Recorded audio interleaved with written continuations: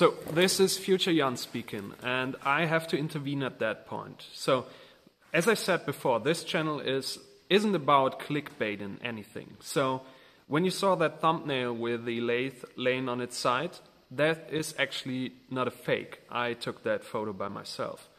So today I want to show you how I learned the hard way that you shouldn't be using 4 coasters to roll heavy equipment, and I'll show you why in a second. So imagine this is a lathe in my case, and you have it set up on 4 like heavy duty rollers, and you move this whole thing and it's working fine up to the point where one of those coasters isn't getting any tension anymore.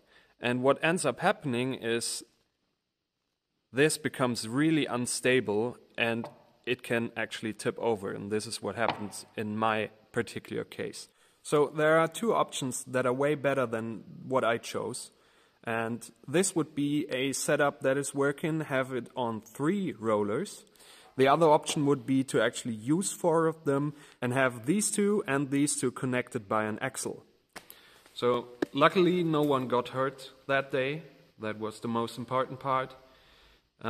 We did learn a lot about moving equipment, and the lathe itself is in pretty good condition. Most of the damage was being absorbed by the chip pan that is made out of really heavy duty steel, and it absorbed most of that impact. All the bearing surfaces and whatnot and the spindle arrangement wasn't affected in any way. So it was purely cosmetic. We fixed it, we're over it, we learned something.